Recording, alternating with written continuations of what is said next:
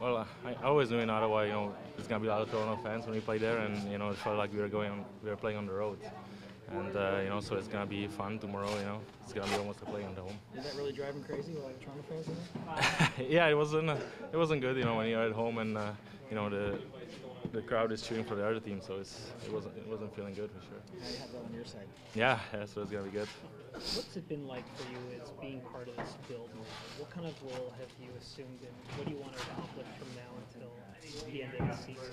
Well, I want to accomplish my game. I didn't play for 6 weeks, so I want to get back. Get in shape and help the team most I can. How does it feel like after the layoff? Does it take a couple of games?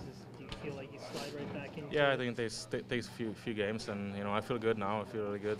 My endurance is much better too, so hopefully it's gonna get better. So is it kind of maybe easier to adjust because it would have been the same kind of adjustment with a layoff if you were with Ottawa still? Like it was still new regardless of.